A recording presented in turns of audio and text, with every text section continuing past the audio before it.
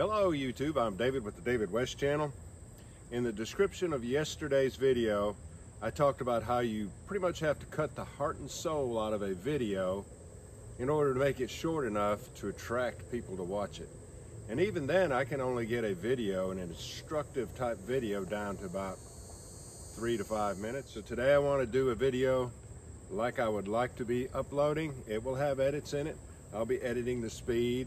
When I misspeak and make a slight mistake, some kind of little bobble with what I'm trying to get across, I'll edit that out and have a do-over. And if it's still too long for you, you have the fast forward button. Hit the fast forward button and move on to the next scenes. This is a Pepsi can with a dull bottom. I want to show you how to take this Blue Magic metal polish cream that you can buy from any auto parts store for $10 and buff this out basically in real time, and then we'll step 10 feet over here and get in the sun, and I'll show you how to ignite some punkwood. Punkwood is not going to react to such a tiny little focal point, so we'll take some of this char off my table. I've already made some char on the top of this new tabletop, and we'll darken that punkwood, and then it should ignite very easily. Just going to use a paper towel.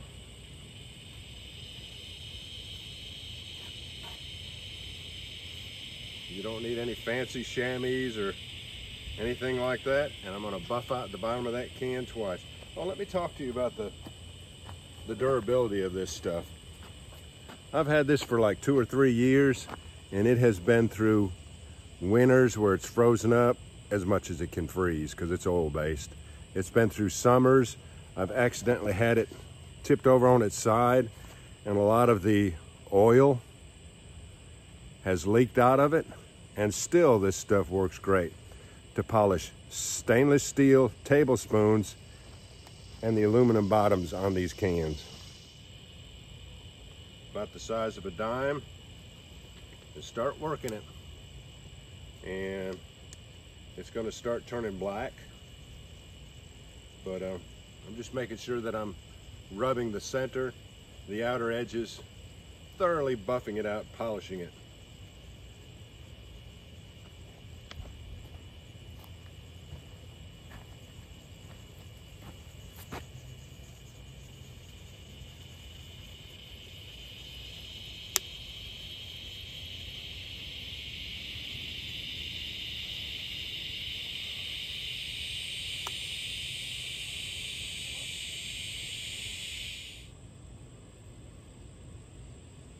Always give it 2 good polishings, sometimes 3. So this is the 4th polishing. Sometimes I wonder if there's a difference in the aluminum, if there's a difference in the coating or the oxidation that's on the aluminum, because sometimes you just need 2 polishings and it makes it nice and glassy. This one's really shiny, but it's not mirror-like yet. I just tried it out in the sun. That is plenty shiny enough. You should be able to see me upside down in that reflection.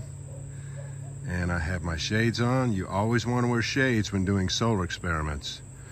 I couldn't find any light colored punkwood, just this darker stuff. Let me take my shades off, hold on. Good punkwood is lightweight, spongy. You squeeze in on it and it springs right back out.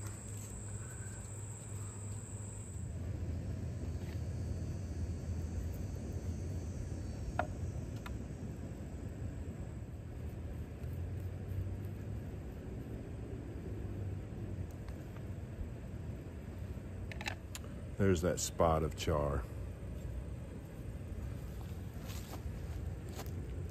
Find it on your finger first. You want to point the can directly at the sun. The sun's not down there on the horizon. It's more of an angle right there. I'm gonna have to adjust you up because I'm gonna have to get up under it to see it.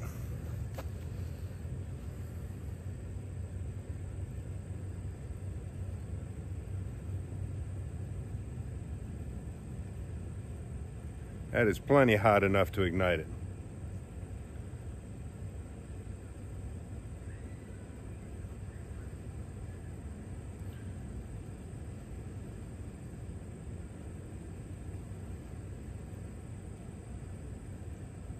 It's ignited, but I'm gonna let it burn in there real well.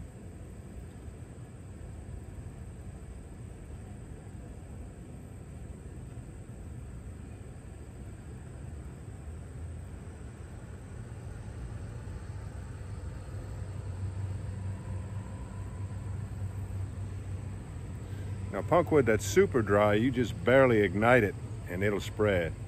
I'm not sure about this, so I want to get it good and hot.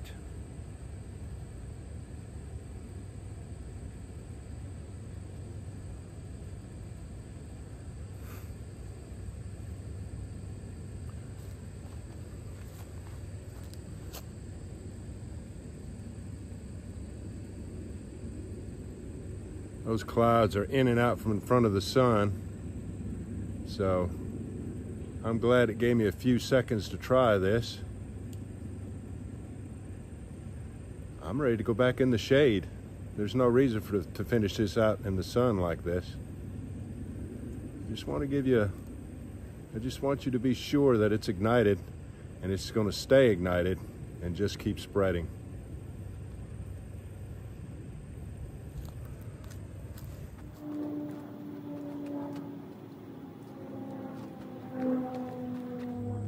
I love working with punkwood.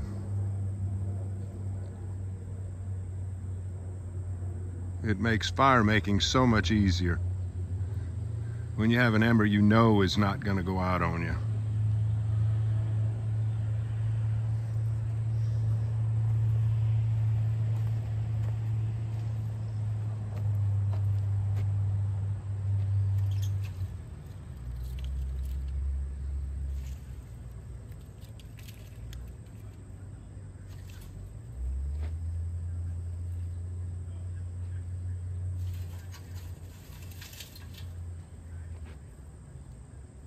I was at the bottom of the bucket on these pine needles, so there's a lot of dust and fine powder and stuff. You'll probably see it fall out of there. I'm gonna break it up when I put it in there.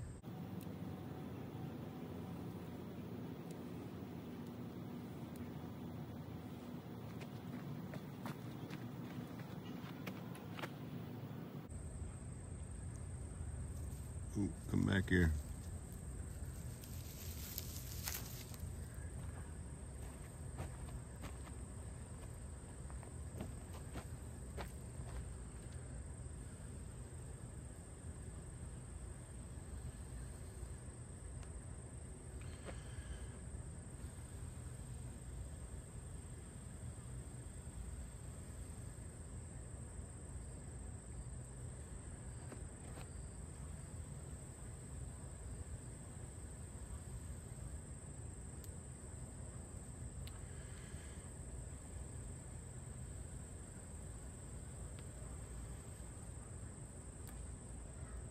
Alright y'all, do me a favor before you leave my channel, please subscribe, hit the notification bell, and in that drop down list, select all, and do give the video a like.